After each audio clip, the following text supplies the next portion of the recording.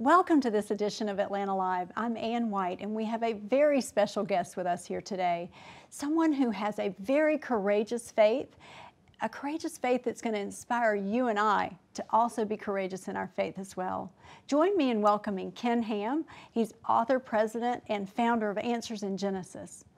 Ken, thanks so much for being here today. Thank you, Ann. Great to be with you. Boy, you have got such a courageous faith and have for a long time. And I know this started back with your parents because there's that great story of how your mom encouraged you and inspired you and how your dad kind of really encouraged you in the book of Genesis. So speak to that a little bit. Sure. In fact, I was born in Australia. I hope you can tell from my deep Southern accent, right? Yeah, exactly. Really deep.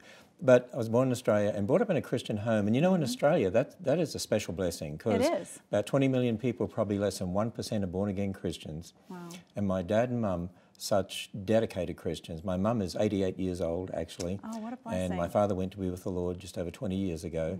He was a school teacher. He was a headmaster of equivalent of sort of elementary, middle school. But he was also one who just loved the Word of God and really devoured the Word of God. He told me that his father died when he was 16 years old, so he didn't have an earthly father then, so he turned to the words of his heavenly Father. Wow. And he read them over and over and over again. And he hated compromise, and he was all the time looking at what the liberal critics were saying to try and undermine God's Word, and he was answering those. And so we were brought up in a home with a dad and mum who stood on the authority of the Word of God. They had a real heart for reaching kids with the gospel. They would invite missionaries in and have special missionary programs, and then they would invite young people from the area. There was in the days when there weren't any seatbelt laws, you know, and you put 20 kids in a car and squash them all in and take them to a gospel outreach. But it was at one of those programs that my parents were responsible for running that the missionary had a challenge for those who wanted to be a missionary for the Lord.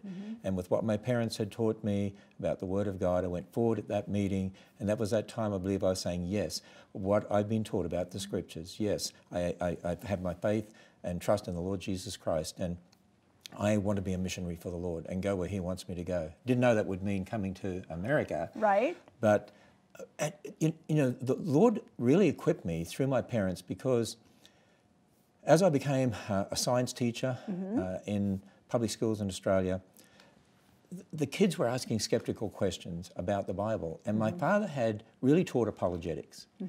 You know, the word apologetics doesn't mean you apologize for your faith. And that always twisted me up a little bit, but I did the same thing. I have a real passion for the next generation. Right. I have a real passion for helping them believe and understand in the inerrancy and the infallibility of God's Word. And so apologetics is something that we all need to really be engaged in. And I'm just fascinated with all of the books and resources that you offer for that very thing. Well, you know, 1 Peter 3:15 says, always be prepared to give an answer or defense. And that word answer or defense is translated from the Greek word apologia, from which we get a word apologetics. Right. And so our ministry is an apologetics ministry. And, you know, that meant the Lord gave me in regard to that, and desire in that area really came because of my father, who was always teaching us not just what the Bible says, but how to answer liberal critics. And one of the problems that I've seen today is that many Christian homes and many churches don't teach the coming generations apologetics. And so the world is able to get them to doubt the Word of God. And that's why I have this big emphasis on apologetics. Now, I remember the first time I was a science teacher, and one of the students said, "Sir, we heard you're a Christian, but how can you believe the Bible when we know it's not true?" And why do you know it's not true? Because of what's taught in our textbooks about evolution and millions of years. And the Lord had enabled me a few years before to obtain some materials that had answers in them, books by Dr. Henry Morris, the late Dr. Henry Morris, and Dr. John Whitcomb, and other materials from around the world, because my father saw that what was happening in the schools was causing students to doubt the book of Genesis.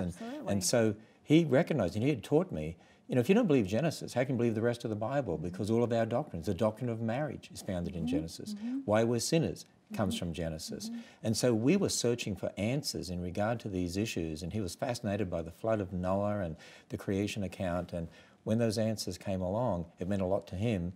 And it meant a lot to me, and I was able to give those answers to the students. And the Lord used all of that to enable me to start a ministry in our house in Australia. We came over to America in 1987, worked with Dr. Henry Morris and Dr. Duane Gish for 7 years. And then because of a burden the Lord had given me in my public school teaching days when I took students to secular museums, and it was all from an evolutionary perspective, I really had a burden to build a creation museum, to tell the truth. And so we moved to northern Kentucky, and in 2007 opened the world's largest, very unique creation museum. 2.6 million people now have been through the Creation Museum. And I'm one of those. And you're one of those. And the new project now, because we want to reach more people with the message of the truth of God's word. Absolutely, absolutely. I've always heard that a little bit of science will lead you away from God, but a lot of science will lead you right back to Him. And so you guys are really doing a wonderful job, a courageous job, to stand up against the culture and against the norm in our society today and say, you know, here's the evidences that you can see for yourself, you can learn for yourself, you can touch and feel. And the Creation Museum has done just that. You've given a place where people can come to, families, and there's even more going on than that. Okay, so tell us about that project, because it's so exciting. You've got some amazing pictures here about Noah's Ark. So tell us a little bit about how that came to be. You know, the Creation Museum is actually a walk through the whole Bible with animatronic dinosaurs and animatronic people and life-size exhibits and planetarium and special effects theatre. And one of the exhibits, we built 1% of Noah's Ark. And we have an animatronic Noah, we have a Noah that answers your questions and so on. And it's one of the popular exhibits there at the Creation Museum. But over the years, a lot of people have wondered about the Ark and, you know, have we found the Ark, and would it be fascinating to find it? And some people have said, what if we were to build Noah's Ark according to the dimensions in the Bible? And a lot of people who've seen that exhibit at the Creation Museum have said, wow, we'd love to see Noah's Ark. It was interesting, before we actually finished the Creation Museum, back in 2004, 2005, we had written down that, hey, let's build a life-size ark after the Creation Museum to reach more people with the message of God's Word and the Gospel. And in 2016, July 7, we're going to be opening the most authentic life-size replica of Noah's Ark in the world. It's being built 45 minutes from the Creation Museum, 3.1 million board feet of timber, the biggest what's called timber-framed building using big heavy timbers, mortise and tenon joints, biggest timber frame building in the world. It'll be a world-class attraction, and the research we've done indicates up to 2 million people a year. 2 million. Think of a Christian facility but I believe it. that stands on the Word of God, and 132 Ark bays with exhibits answering all sorts of questions about Noah's Ark and how he could fit the animals on board, but also presenting that as Noah and his family went through a door to be saved, we need to go through a door, and that door is the Lord Jesus Christ. Ken, why don't you tell us a little bit about the exhibit bays in the Ark? I hear they're fascinating. They are. In fact, you know how I describe the Ark encounter, the life-size Noah's Ark? I say there's exhibits within an exhibit within an exhibit. Because the Ark itself is an exhibit, if nothing else, to give the size of the Ark, just to stand there. People are going to come just to see that. Absolutely. When you walk inside and you see the timber, you see the craftsmanship of the Amish craftsmen that put this together. It's just amazing. That in itself is an exhibit. Because you know what it makes you think about? How did Noah do this? And you know, a lot of Christians have an evolutionary view of history because they think, well, Noah couldn't have done this. I mean, you know, he wouldn't have had the tools we have today and so on. And how could Noah do that? Wait a minute. We don't even know how people built some of those big stone monuments and buildings in South America, or the pyramids. We don't even know how they did that. And you see, when you go into the Bible, in Genesis 4, for instance, talks about there, within a few generations, people were workers of bronze and iron and making musical instruments. Noah was 600 years old when the flood came. I mean, you think of people like Thomas Edison's and Newton's and so on, living for hundreds of years, and we've been affected by a lot of the curse, and and so we're not as good as we used to be. Noah was probably so much more intelligent, probably had a technology we'd be jealous of. He had a little bit longer time than you've had to build your Ark as well, right? Well, he lived a lot longer than we do. He did. And so inside we're going to have a series of exhibits to challenge people. Don't think of Noah as some, you know, a less intelligent person in an evolutionary progression. Highly intelligent. And he, you know, when God told him to build the Ark, he didn't say, well, how do I do that? I can't do that. It just seems like, oh, okay, Yeah, I can do that. And so we're going to have a series of exhibits about Noah to challenge people to think in terms of biblical history, from a biblical perspective. And so it'll be about Noah's life, and he was a highly intelligent person. You know, he might have already been building ships.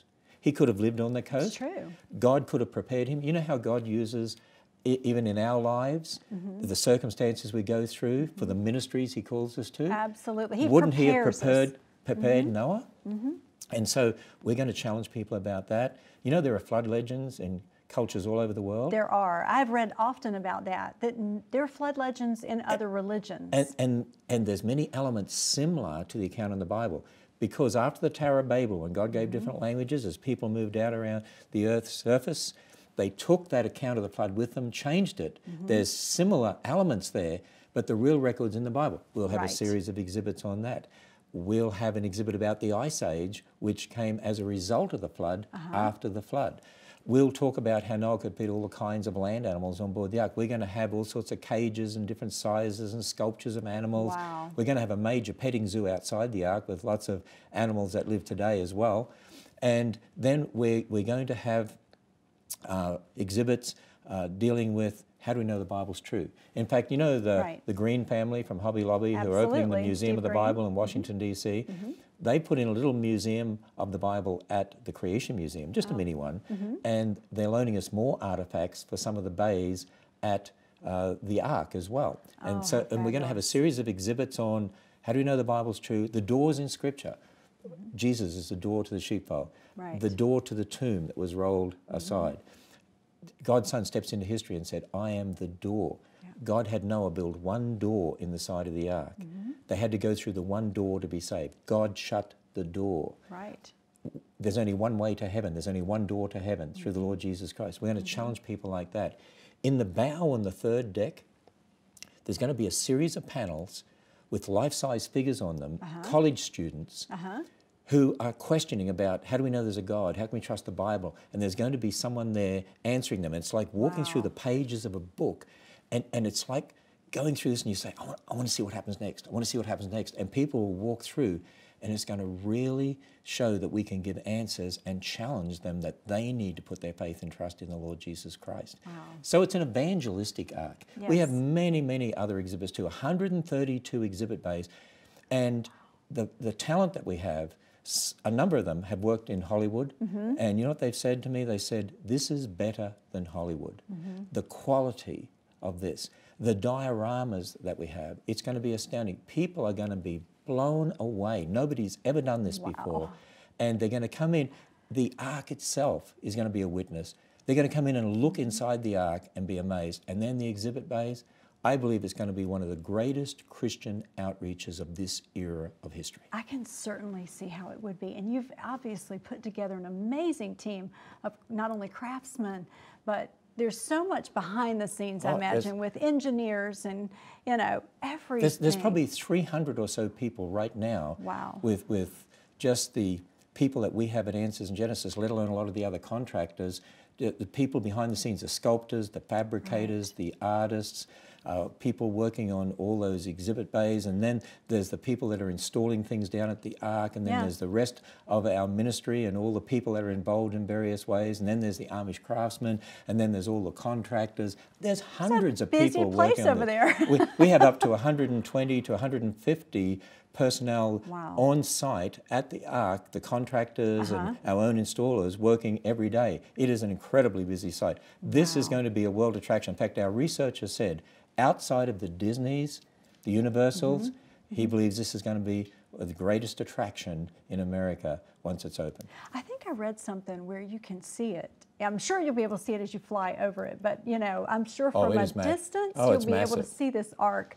Absolutely amazing, absolutely amazing. Well, thanks so much for sharing all that, because I think it encourages us and helps us to understand the magnitude of this dream and vision that God gave you. And you know what else is interesting, Anne? Is that the Lord led us to a property, 800 acres, right at an interchange, right on Interstate 75, the second busiest north-south interstate in America, halfway between Cincinnati and Lexington, 45 minutes from the Creation Museum. What a strategic place to be. Even that is a miracle. And think about what the Scripture says about the days of Noah. Yeah. You know, the days of Noah and pointing towards the coming judgment and so on. Right. I mean, when you look at the world and the wickedness today, almost seems like we could be describing the days of Noah. Absolutely. What a time to build an ark as a witness to the world. It starts raining, that's where I'm going. It won't rain next time the judgment's by fire, by the way. Exactly, it I is. mean, You're we'll right. get rain, You're but right. it won't be a global flood, put it that way. Amen. And I think this is a good point, Ken, because I want to share that video that we have with our audience to see this under construction. Now, it's opening up July 7th, and we're going to talk a little bit about that here in just a few minutes, about the importance of that date, because there is there's a significance to that date, and there's more to come. But we're going to show some pictures, so take a look at this video and take a look at the pictures of the Ark encounter. You're not going to want to miss this. It's amazing.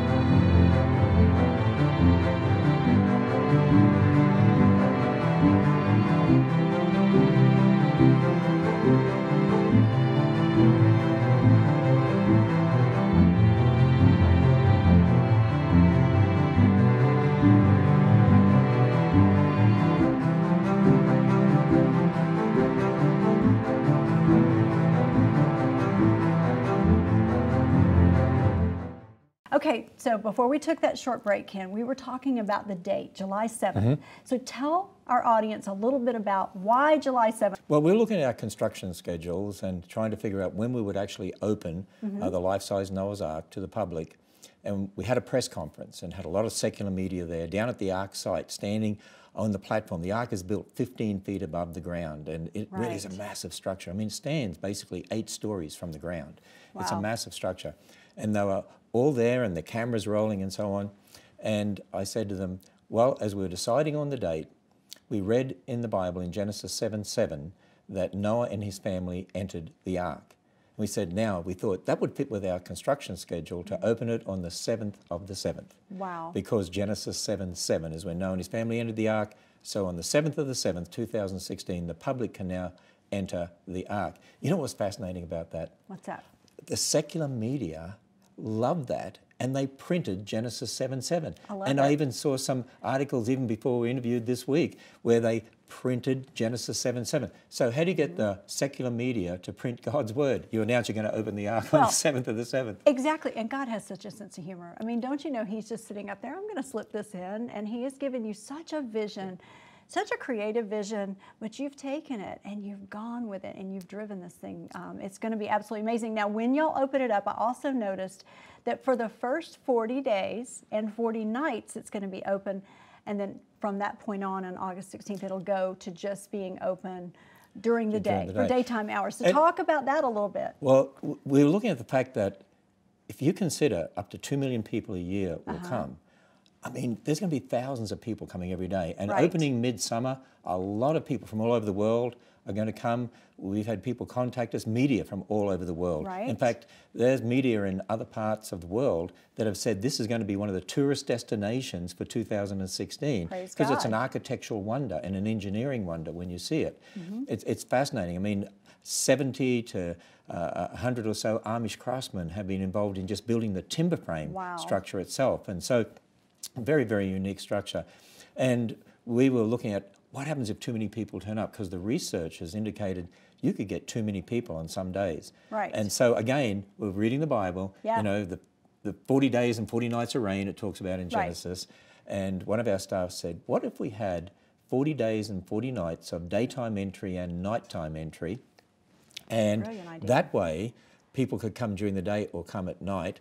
And actually, we have now opened up, even people can reserve their place in history by even getting their tickets online at arkencounter.com. And we've noticed around 30% or so are coming for the evening time. So it shows us that we are going to be able to have people come daytime and evening, and that'll distribute the crowds, and that will really help. We can actually cope with, we believe, up to 16,000 people a day at the Ark. That's how big it is. And even the exit stairs that are in the towers, they're permitted to exit 10,000 people at one time. Not that we're going to have that many in the Ark at one time. But if it's necessary. But that's how big it is. And we had to have exit stairs to actually exit 10,000 people. Wow. That's absolutely amazing. And what I also find fascinating about this is when you tie it back to the Bible, and y'all do at the Creation Museum and at the Ark Encounter, I know you do, and you tie it back to God's Word is so amazing in that he had details down about the Ark in there that gave you guys the blueprint for building this. So when people see it, they'll be able to see a structure that was really God's design in the first place. And you know, in real life. This is a reason why I believe this is so important too. Because if you look up a lot of books that children have, even books from Christian bookstores, might I say, and even kindergarten walls in churches, they have pictures of Noah's Ark looking like this overloaded bathtub with giraffes sticking out the chimney, about to sink at any moment. Exactly, that's true. You know, I hadn't thought about that. It really makes children think in terms of a cute little fairy tale ark. Right. I've already had non-Christians high up in the entertainment industry in America who have taken down to the Ark construction site. They stood in front of this massive structure, looked up at it, and they looked at me and they said, wow, I didn't know Noah's Ark was so big. You don't think about it. And that gives me opportunity to say, hey, you know, one of the exhibits we have in there is to explain to people that God sent Noah two of each kind, not species, kind of land-dwelling, air-breathing animal. He didn't need all the species of dogs, just 2 dogs. Not all the species of elephants, just 2 elephants. And what's going to happen is that it opens up conversations, and I've had even those non-Christians say, well, that's interesting. You mean he could have fitted the animals on board? Because one of the statements we hear over and over again is, there's no way Noah could have fitted all the species on board. But see, he could fit the kinds, the representatives of the kinds of land animals, and we're going to have exhibits showing that. And for children, when they come there, and you know, the shuttles take them from the parking area down a valley, so we take them out of the modern world, and you go down this beautiful valley and across a creek and come up, and suddenly you're in Noah's world. And they see that ark, they're going to, it's a jaw-dropping experience. Factor. It is truly and they're going to stand there and, wow, it's not like that little bathtub ark with the jar sticking out the chimney. Wow, this was a real ship. This really happened. And that's the message we want to get to people. And you see, that's why we call it Ark Encounter. Yes. We want people to come and have an encounter with Noah's Ark, in so doing have an encounter with the Bible, Right. and in so doing having an encounter with the Lord Jesus Christ. Wow. Ken, that is absolutely incredible. Now, you've got so much more because you've been at this for many years on apologetics and writing books. I've taught a lot through the book of Genesis, and I've used a lot of your material in doing so because there's some fascinating information. So our audience can also find out about answersingenesis.org, correct? Answersingenesis.org is our mother website, if you like to call it. Right, It's our main website, answersingenesis.org. And they can find a lot of the books and resources there on apologetics, on Genesis, on all different things. I mean, there's tons of topics. Just name a few off the top of your head. Well, the biggest selling creation apologetics books in the world are the Four Answers books. Right. And the reason I want to emphasize that is because those books have 130 of the top questions we've been asked as we travel around the world. We just had one of our speakers over in India and Dubai, and he came back and he said to me, "Ken, you're right. They ask the same questions over there as they do in America. They ask the same questions in the Dominican Republic. They ask the same questions in Jamaica.